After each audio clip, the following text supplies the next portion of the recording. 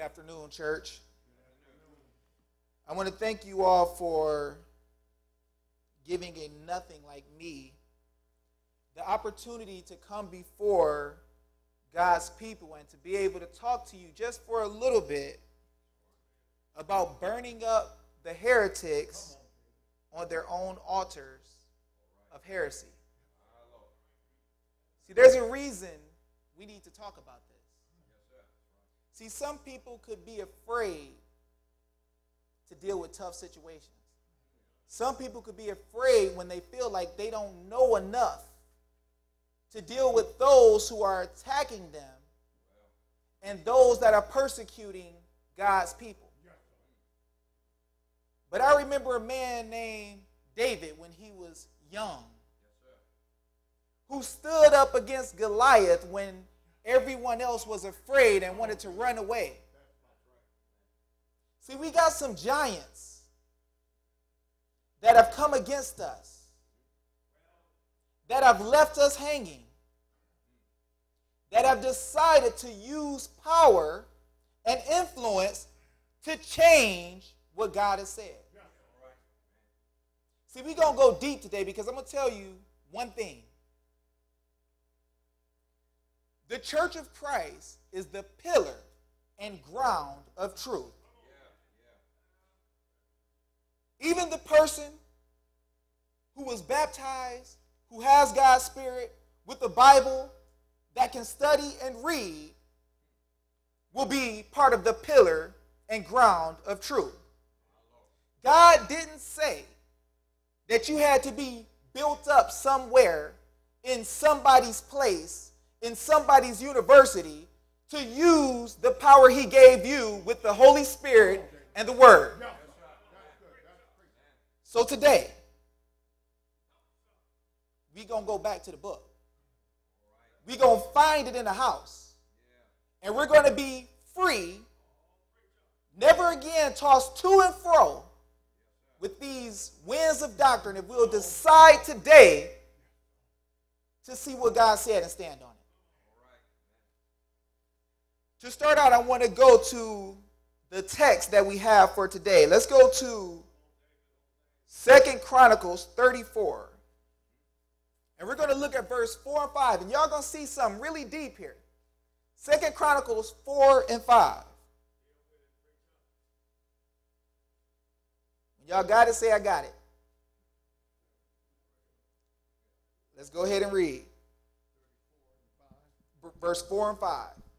It says, and they break down the altars of Balaam in the presence, and the images that were on high above them. He cut them down, and the groves, and the carved images, and the molten images.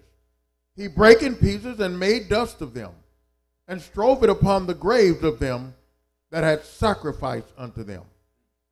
And he burnt the bones of the priests upon their altars, and cleansed Judah and Jerusalem. Sometimes we got to stand up and burn the bones of those who are sacrificing to the wrong God and causing our people to perish. See, this is real serious because we got brothers and sisters in the church, babes, and we're all working to bring people. We're all working to lead people to Christ because we all want to go to heaven together. But when you have a situation where somebody's bringing forth heresy, they are destroying the church. They are subverted.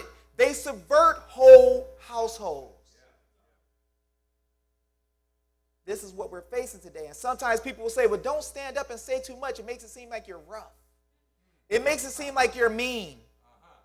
You should just let everybody fit in together. But if you do that, people have to go to hell. How many words does Satan have to change to get Adam and Eve evicted out of the garden?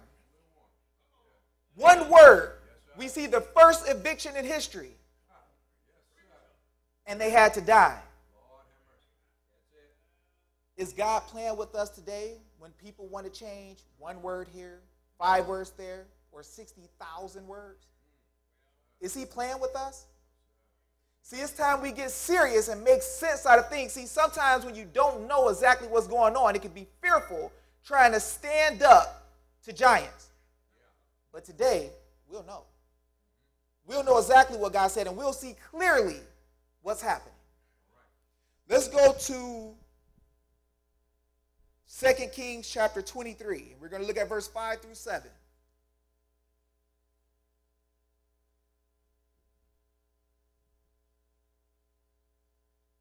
And as we go here, just know we're going to be challenged today. And he put down, go ahead, say it again. The idolatrous priests. He put down who? The idolatrous priests. Okay. On whom the kings of Judah had ordained to burn incense in the high places in the city of Judah, in the places round about Jerusalem, them also that burned incense unto Baal, to the sun and to the moon and to the planets and to all the host of heaven. And he brought out the grove from the house of the Lord, without Jerusalem into the brook of Kidron, and burned it at the brook of Kidron, and stamped it small to powder, and cast the powder thereof upon the graves of the children of the people. And he brake down the houses of the Sodomites that were by the house of the Lord, where the women wove hangings for the grove. Hold on 1 second.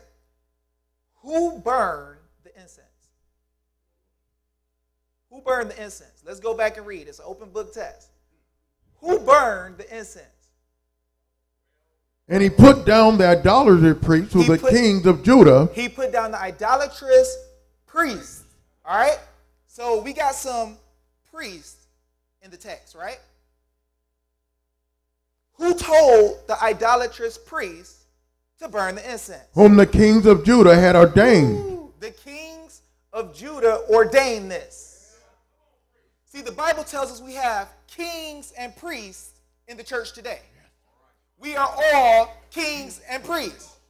But see, the problem is when we get caught up and we start to look at some men as kings, when we look at, we say the big 3, 4, 5, 6, 7, we get to the point where we start to raise men up into positions that they should not be. I mean, I understand the power of something that a man does in the church. But when you start calling a man pioneer, you forget the fact that pioneer means that they paved the way that somebody else didn't pave. But I remember a man named Peter with the other apostles, 3,000 baptisms on the same day. That never happened before? So what exactly are you pioneering? And I'm not trying to disrespect because I love my brothers. But see, there's some of the people who follow my brothers, who look up to them, who are starting to teach different things in the name of scholarship. The problem is the scholarship is not scholarly. See, if you're going to have powerful information and you're going to know the truth, you need to open your mouth and tell the whole truth. See, don't just come and say, well, we can't really understand what God said unless we understand Greek. And then say, well, look, you guys can't know the truth unless you know Greek. But then at the same time say, well, we can't understand anything that God said because there's no pure Bible. And then at the same time, when you want to make a point, you say in the original Greek. But you've never seen an original copy of anything. That's what you call being deceitful. See, when you want to teach a lesson that says that you can hop, skip, and jump and dance and boogie bounce with every single thing that the kids are doing, and you say in the original Greek it really said, and you know nobody in the room knows Greek. I think it was Paul that said that we should speak in a language easy to be understood. So if I can speak to you in English, why do I have to go to Greek to come back to English to explain the big Greek word that I said that you don't know about? All right. See, we're getting tricked. Jesus is the best teacher that ever came to this earth. When did you ever hear him say one big word?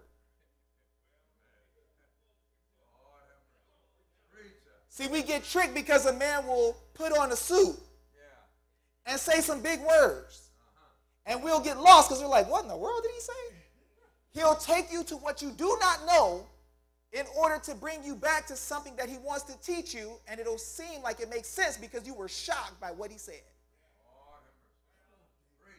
People say, oh, well, if I say the word syllogism, people will get excited and happy.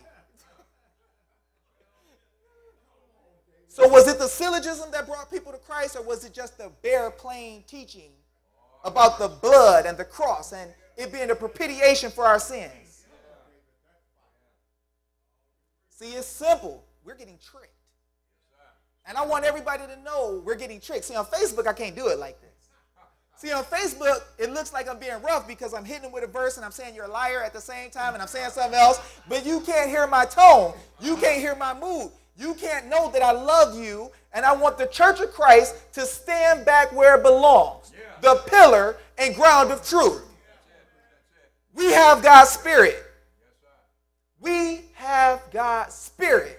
We have the Word of God. See, people hide it from us, though. But we got the Word of God. See, they don't want us to know exactly what the truth is, because if you don't know what the truth is, it's just like the Vatican had with their people. They said, we don't want the people to have the Word of God in their language. And if they have the Word of God in their language, they will leave the faith. You would not stay in their church if you could read what the Bible said. The Bible tells you what they do is evil. Can y'all trust those people? Could you? The Inquisition, where Christians were killed, 50 million of our brothers and sisters killed over a long number of centuries. What would you do if you found out that the same people who killed you for having the Bible is now writing the text that these heretics are using to tell you that what you've done all the time is wrong? Have you not wondered why they say you need to take that name off the building? They say Church of Christ is not a name, it's a title. Therefore, it should not be called that. That's foolishness. You want to know why? Y'all want to know why? See, God has an internal dictionary in the Bible. So when God talks about something, he explains what he means and builds you up line upon line, line upon line, line upon line, line upon line, precept upon precept, here a little, there a little. So when you see a word, you understand what God is talking about. So y'all want to know something about a name? See, people try to act like God don't know what a name is. See, we see where it says, salute one another with a holy kiss, the churches of Christ salute you. He's calling us something.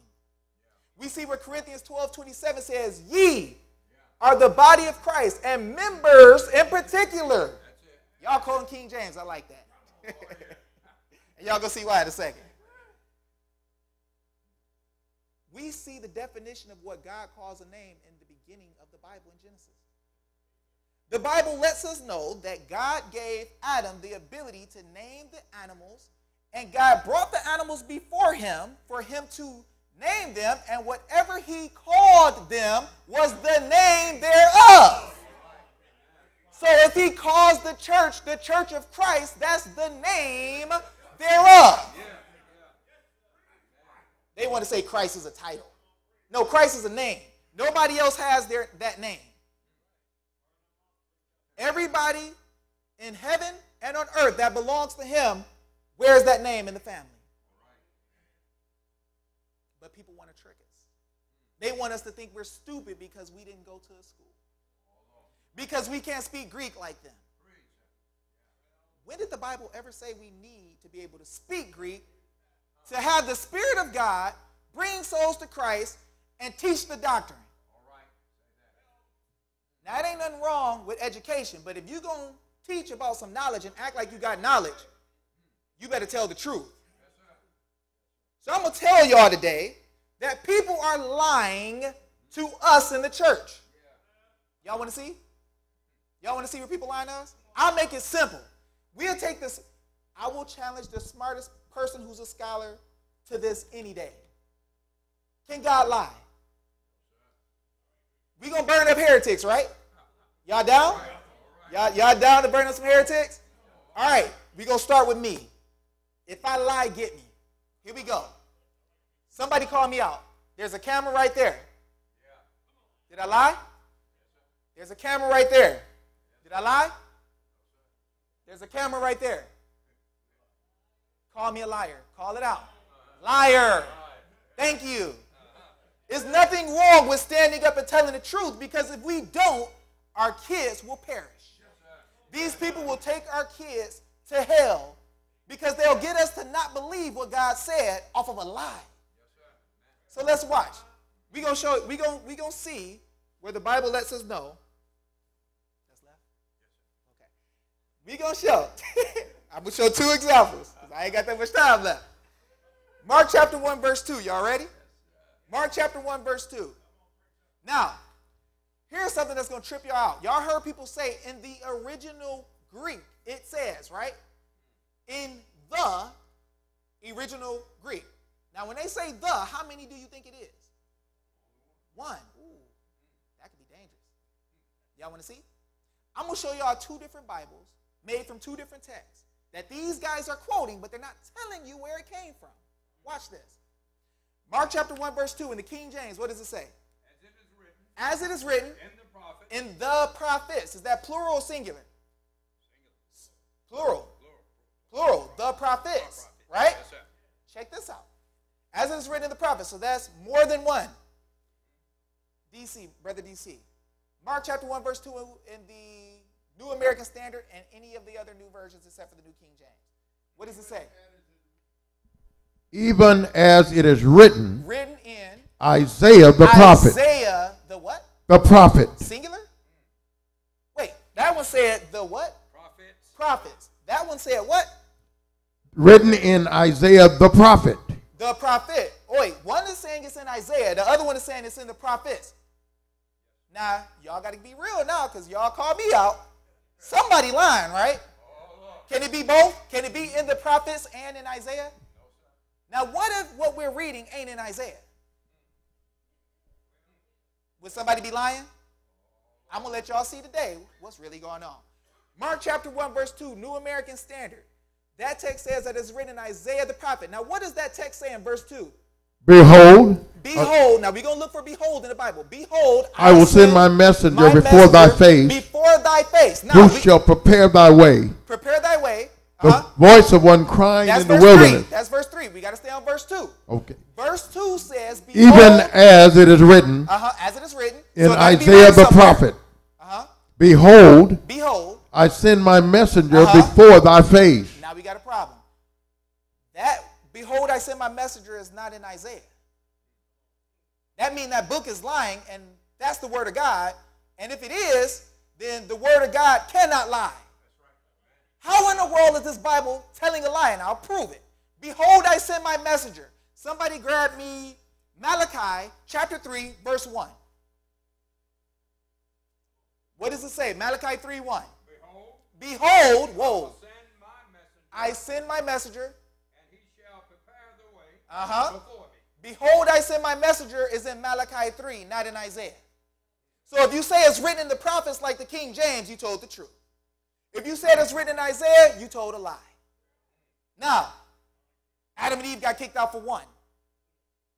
Do we want to play this game? All the new Bibles are written from somewhere else. A totally different Greek text. There's two. See, they say in the Greek, if I showed you the Greek text from the Byzantine text or the Textus Receptus, and I'm sorry for saying these big names, and I show you the Vatican Alexandrian text, you'll see that the Vatican text says the same thing as that says, and the text that the King James came from says this, and if you look in Malachi, it's there, the King James told the truth, this Bible lied. Notice, 2 Peter, the Bible told us that people were going to bring feigned words. That means words that are meant to imitate God's word in order to purposely deceive you. See, we got heretics when they want to tell us something different, they go to the new text. They go to the other Greek that the Vatican made. See, the Vatican don't care about what God said. They killed us. So in 1881, the Jesuits who wanted to kill Christians took over the United Bible Society and supplanted a totally different text with 60,000 different changes. It ain't the same word. As a matter of fact, if you got an NIV in here, I'll pay you $20 if you can read the text and tell me what Acts chapter 8:37 says. We're going to be here for a while. Somebody better give me a Snickers because it ain't there. It's gone. And the other Bibles make brackets or italicize it to make it look like it was is not supposed to be there. They are casting doubt on God's word with what they call textual criticism. You can't criticize God. One last thing I got to show you guys, and it's super important. I'm sorry I went over, but this is so important. Why? Because I love my brothers and sisters, and I'm tired of scholars coming telling us about this new great text and how it's so good and how your old King James is bad and you need to get rid of it. And it's a lie. The King James came from the text that was here before. That's why when the Bible says in Jude 3:4, you can trace the King James back to Antioch, Syria, and Israel, where God's people had the text. You can take that text back to Egypt only, where they hated God and had false gods and multiple gods, and I can show you a lot. And I dare anybody to challenge me and say that I'm lying, and we can go all night with changes. But let's look a little bit deeper, because this is what I have noticed, and I'm going to speed through it. I got one more verse, but I got to touch the situation. So I seen a man named Orpheus, who I used to look up to. But this man decided that he was going to change the way that worship happens.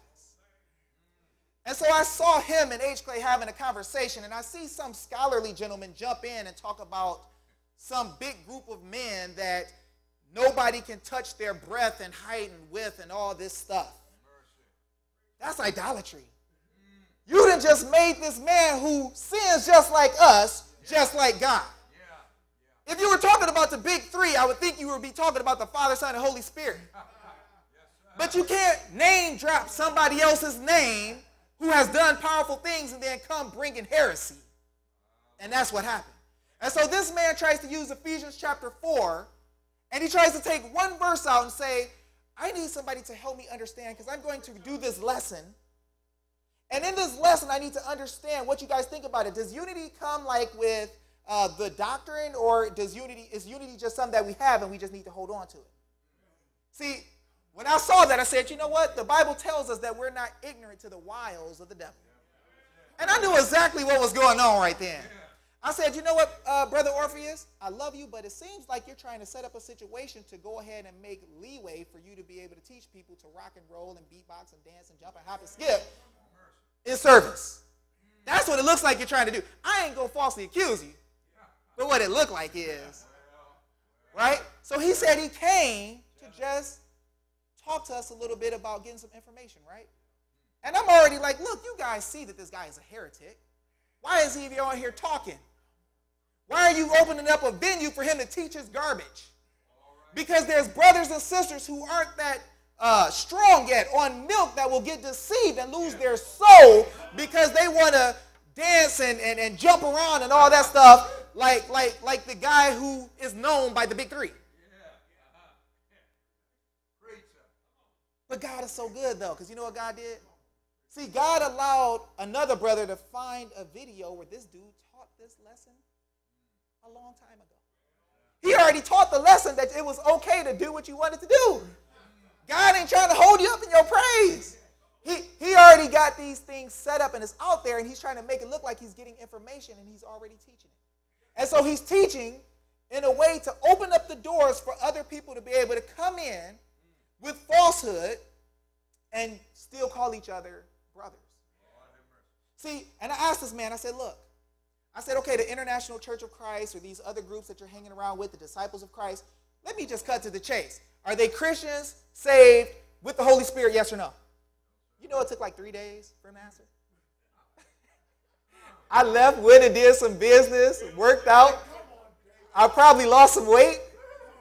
And this man is still trying to talk around them not being Christians. See, he was stuck between a rock and a hard place. Why? Because somebody who believes in the Word of God calls him out and says, look, if you're going to throw this stuff out your mouth, stand up and eat it right here. And I'm going to hold you to it, and I'm going to show you that I realize what you're doing. And either you're going to stand up and be right, or you're going to repent. He had to repent once, but that ain't stopping him from doing the same thing. One more set of verses real quick. One more set of verses. I'm sorry, y'all, but I'm about to give y'all the strength back that God gave y'all. All right? So these guys call themselves scholars. So one day they decided that we're all going to get together and just attack Dave because he's stupid and he don't know nothing. He ain't been to school. And I said, you know what? The King James is the perfect word of God. He didn't like that. They're like, oh, well, you know what? If you think the King James is perfect, then that's a translation issue and you must be crazy. I said, yeah, that's funny, though, because I read books from the Jesuits and they say the same thing. The Catholic Church say the same thing. Oh, wait, they're teaching in your schools, too. We're sending people to school, and the Vatican is sending teachers there who will tell you that they go with the Jesuits who kill Christians. And this is who are teaching us scholarship. So let me show y'all how silly this scholarship is. Y'all want to see it? Because I only got like 30 seconds left. They're giving me grace here, and I love them for it. All right. So let's go to the book of 2 Chronicles chapter 4-5. And see, when they wanted to get me about the errors in the King James Bible, this is what they brought up. And I said, okay, so you're saying the King James got errors. Prove it. Give me every single thing you got. Bring the best you have. They brought like 23 things. This is one of them. I said, bring all of it. Show me the errors in the King James, and I'll show you that scholars don't read. Do it. So they brought this. 2 Chronicles chapter 4, verse 5. Let me know when y'all got it. If you ain't going, say I ain't going. 2 Chronicles chapter 4, verse 5. Verse 5. Verse 5 says, and the thickness of it. This is talking about a container that Solomon has, a big, huge container. Was a handbreadth. A handbreadth, uh-huh. And the brim of it was like work of the brim of a cup. Uh-huh, so it goes up like with this. With flowers of lilies. Uh-huh. And it was received and held 3,000 baths. 3,000 baths. So this verse says 3,000 baths. So now let's go to 1 Kings chapter 7, verse 26. And I'm only doing this to let y'all see how powerful God is. 1 Kings chapter 7, verse 26. Please forgive me for taking so long, but this is super important. Uh-huh. So this is the same thing, right? You see the same description?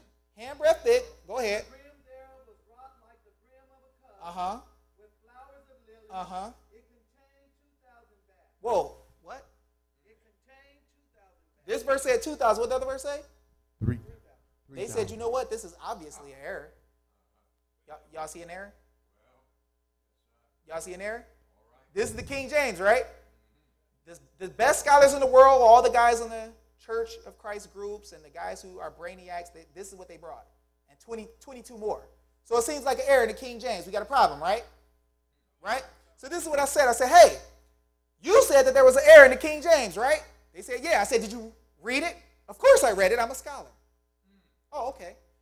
So you read it because you're a scholar. Okay. So it should be an error here, and we should be able to clearly look through and see it, and there should be nothing that says that it's correct because you're a scholar and you read it, right?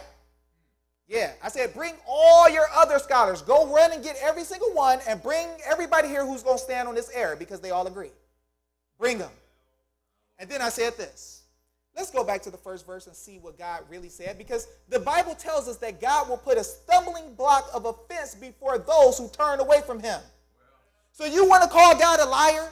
You want to say his word is not true? He'll leave two things there for you to read because you like to match words so that you'll stumble and fall over it and be lost forever because you didn't like him.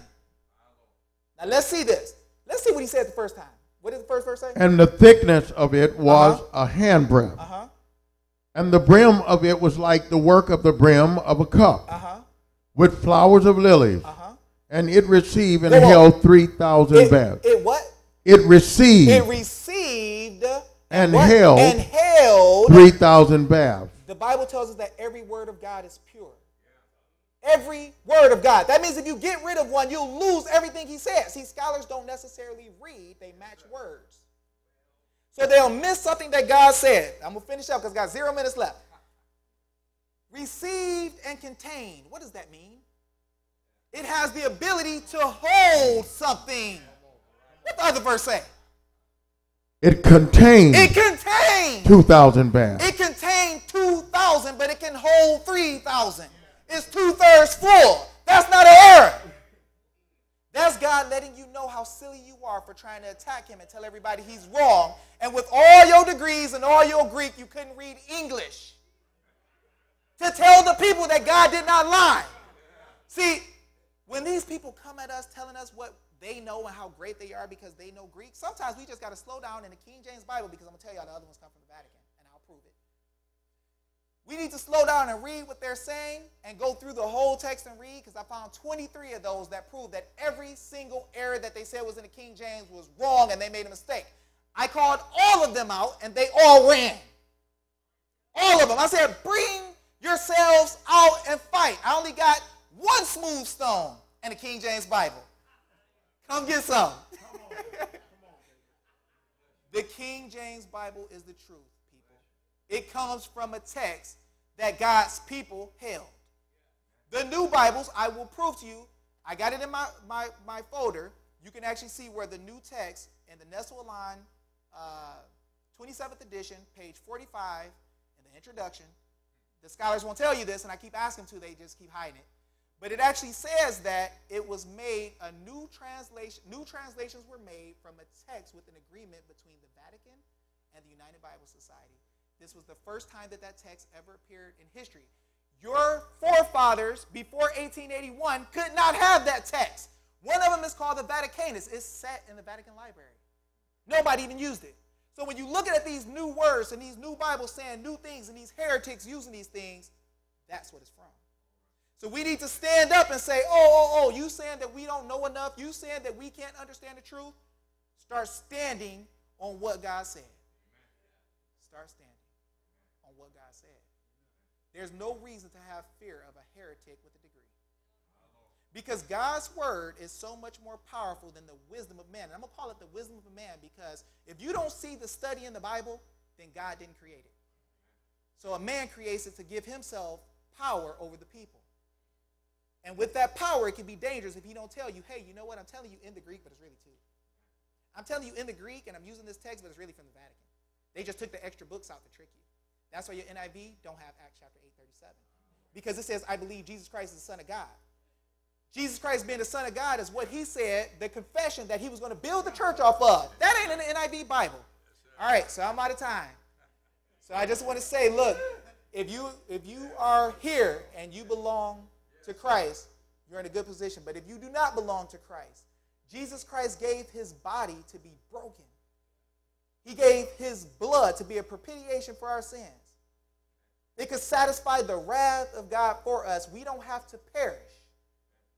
But we could be one with Christ. So if there's anybody here that does not belong to Christ, that is under the sound of my voice, there should be water right here, right now. There's no better time than to do what God said. We see that the people who are in science don't necessarily read. So if you have had doubt, there's no reason for it because God's word is true, pure. There is no error, period. Thank you.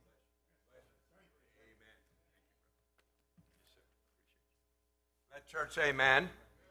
I know it was hard for the brothers to stop, and it's hard to stop a preacher when a preacher